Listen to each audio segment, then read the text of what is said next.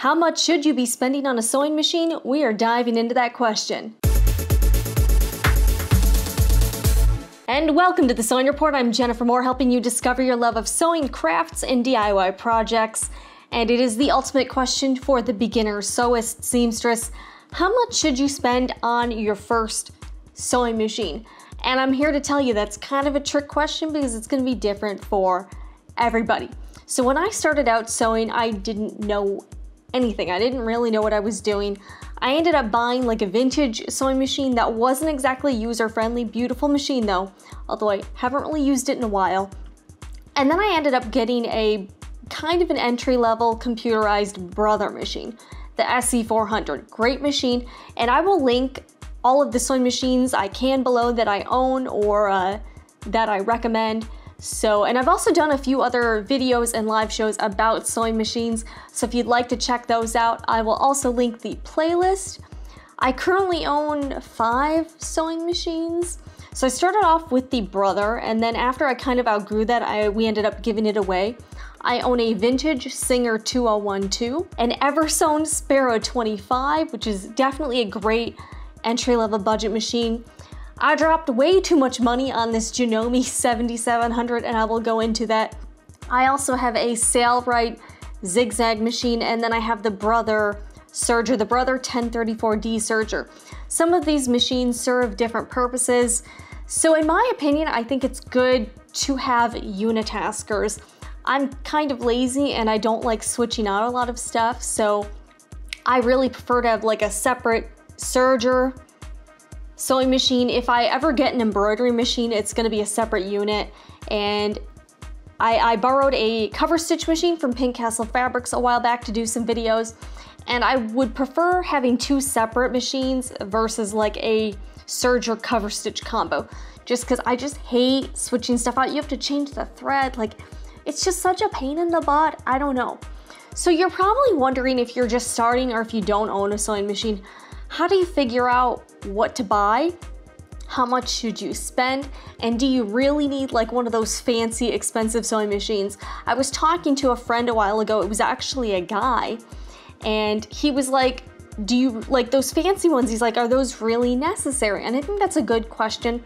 There are so many brands of sewing machines, and over the years I've learned a little bit about some of them, but to the person coming in from the outside, you don't know all the brands. In fact, I talked to a lot of my friends and they said they'd only really heard of Singer and Brother. They weren't really aware of like the Berninas, not even the Janomes in some cases. They didn't know Pfaff or like Husqvarna, Juki for sure. People unfamiliar with this world, they just don't know any of that. And I see it sort of as like a chicken and egg scenario. Of course, you have to have a sewing machine in order to start sewing, but if someone doesn't sew, what's going to get them to buy and start using a sewing machine if they're not into it? And one thing I think would help, I've seen a lot of classes being offered by like sewing machine dealers or like other types of sewing businesses, and I see one thing on the registration or the information that I think kind of deters people, and that for many of the classes I've seen advertised is that the person already has to have a sewing machine and bring it to class. Now, if you're someone and you don't know if you like sewing and you want to take a class on it, are you going to buy a $100 or $200 or $300 machine to take a class you don't know if you're going to like, on a subject you don't know if you're going to be hot on or not either? So I can definitely see why someone who's kind of interested in sewing, maybe that's you, would be a little bit dissuaded, or like, am I really going to drop 300 bucks on something only to find out you don't like it? Here's the other caveat. I know a lot of you in the sewing community see machines under like $100 being throwaway machines, meaning if they break or something goes wrong with them, they're not worth getting fixed. You should just throw it away because the repair cost would be more than it would to just get a new sewing machine. And the other thing I've heard about some of these lower end machines is that they're not very good to use. Again, I've heard mixed things, and I think I've seen some great reviews on some models that are under $150. So, and I personally had a good experience with a machine that was under $400. This one is certainly under 400 bucks. And this one I paid $2,500 for this about 3 to 4 years ago. Do I think it's a great sewing machine? Yes, I do. Do I think that the difference between this one and the EverSewn is worth $2,100? I would have to say no. And I would say if you're looking at the Janome the Janome Home series, I think a great less expensive option is the Janome Skyline series, and I will link one below. I think they have like the large throat space that if you're a quilter might be good, but they also have a lower price of about $1,000. Some of them are about $1,000. They can go up a little bit as well, but I think compared to $2,500, there's a few more bells and whistles this one has, but is it worth the extra $1,500? Probably not. In fact, I spent $1,200 on like the premium Sailrite zigzag machine package. To be honest with you, I haven't really used it. I know that sounds terrible, still trying to figure out what to do with it. But that's what I mean about not buying too much machine, or one where you haven't tried it out or you don't know if it's for you. Again, that's a lot of money to spend on something that you never use. On the other hand, if you are curious about sewing but you don't want to buy a machine, what do you do in order to get access to one to figure out if you're gonna like it? So here's some recommendations. Try to find a local sewing class or sewing studio or a lesson or a workshop where the machine is provided. These can be a little bit more rare, but I'm seeing them pop up every once in a while. I think more businesses need to do that though, because you have to understand that the target customer you want, the person who doesn't sew but wants to, probably doesn't already own a machine. So if you can provide them with a starter one, like a $200 one, that's easy to use, they might be like, wow, this is actually pretty cool. I like sewing, the machine's pretty easy to use, not very frustrating. I'll buy one. But if they never get to use it, how are they gonna know if they like it? So going to a class or trying to check something like that out might be a good way for you to test drive your machines. You can also, of course, go to a sewing machine dealer and try to see if they will let you try out the different models. But again, here's the thing about getting into sewing though, when you're buying a machine and you're not sure what you want to sew, I think it's really difficult for you to make a decision based on a lack of knowledge, because if you get into sewing and you find you like quilting but you don't want to make clothes, I would make a different sewing machine recommendation to you versus if you were doing clothing or garments or dressmaking. So I think that's one reason why, if you're new to it, I might wait to buy a machine until you figure out what do you want to sew with it, how hardcore do you want to get with it. If you have a friend or friends with sewing machines, I would also recommend trying to see if they'll let you come over to their house and try out their machine. I would also recommend, if you can, try out different makes and models. Don't just go to one store and be like, oh, baby lock, these are cool, that's it. Test them all out. Try out Janome's, try out EverSewn's, Brothers, Singers, Pfaff's, Husqvarna's, Bernina's, Juki's, Sailrites. Like, honestly, get to sit down and in front of as many machines as you can, because each brand might feel different to sew. Some people love Janome, some people hate them, some people have loyalty to different brands, and you need to figure out what machine you feel the most comfortable with and has the features you want. So if you have a friend who sews, see if you can try out their machine. I'm sure they would be happy to let you do that, because let's be honest, people who sew want more people to sew. Another thing you can do is try to seek out sewing conventions or expos in your area. There's one called the Original Sewing Expo, I believe, Expo. Again, I'm gonna include as many links as I possibly can.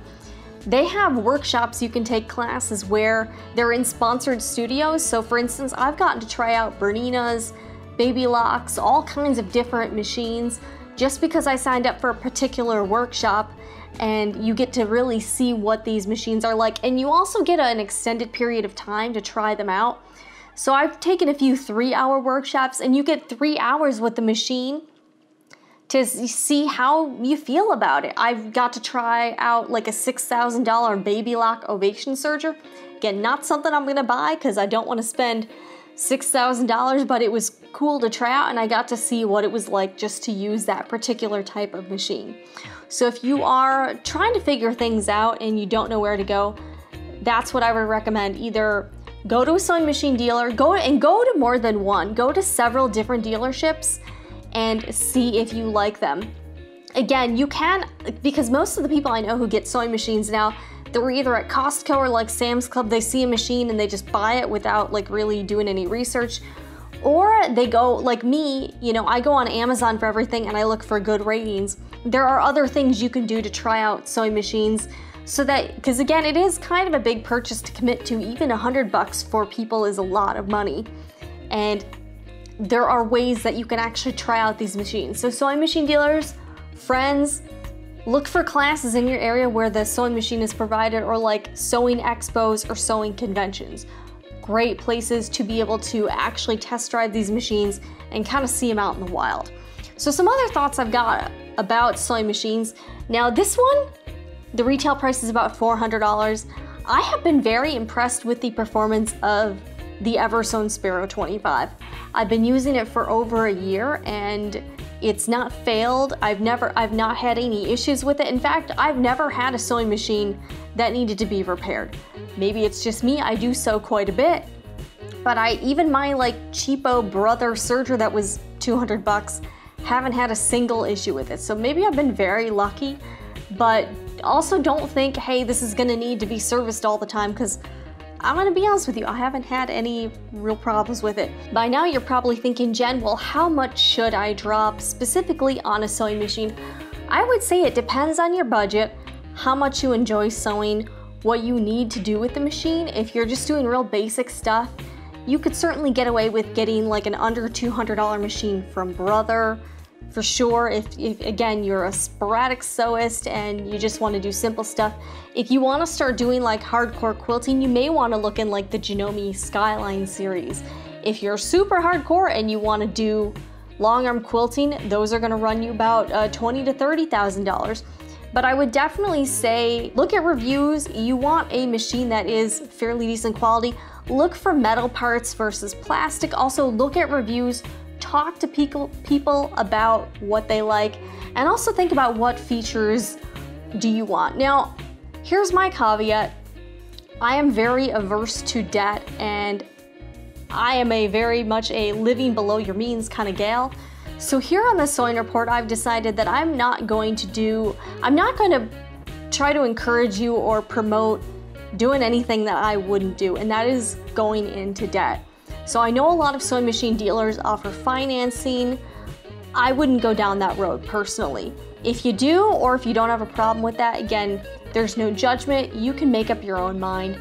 But I see sewing machines, even though I love sewing, obviously, I still see this as a bit of a luxury. This is not a necessity. I can survive. Like if I was stuck on a deserted island and I didn't have a sewing machine, you know, I would be able to live.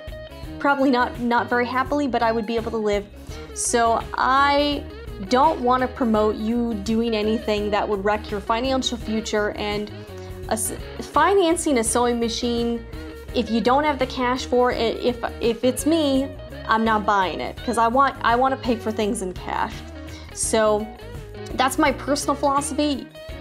If you disagree, that's totally okay. We can't agree on every single thing under the sun. And I totally understand that, but I just wanted to share my stance with you and kind of why I go that route.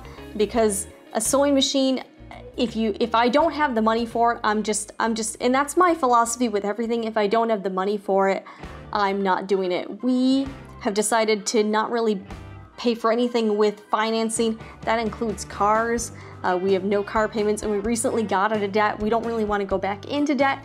So that's why that's not something I personally encourage. And I'm sorry, sewing machine dealers, I know you guys all offer financing, but you know, this is just my you know, personal moral compass here, and I just can't, I can't in all good faith tell you to do something that I wouldn't do. So you won't see that over here. Here at the Sewing Report, I also don't discriminate against any particular sewing machine manufacturer. I will talk about any brand from Janome to EverSewn to Singer, Juki, Sailrite. I'm kind of curious to try all of them just because I I think there was different things to like about each one.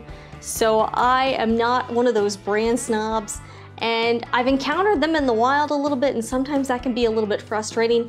I understand that you might really love something, but that doesn't always mean it's right for someone else, or that the other person might feel that same way about a certain sewing machine maker that you do. So I also want to encourage you, if you are trying to help someone buy a sewing machine, or if you're trying to buy a sewing machine, don't let that influence you just because someone else is like, you should only buy this particular brand. You know what? You got to figure that out for yourself. So I am not particularly brand loyal to anyone. I will talk about different makers. I'll talk about whoever, because you know what? I don't have any exclusive deals. Anyways, I hope you enjoyed this video about sewing machines. I know this is a little bit rambly, but you know, I've been kind of feeling this one for a while, and I wanted to get these thoughts out. So if you enjoyed it, hit that like button and subscribe to the Sewing Report. If you enjoy everything from sewing, DIY, and crafts, I'm Jennifer Moore, and I'll see you back again for another video.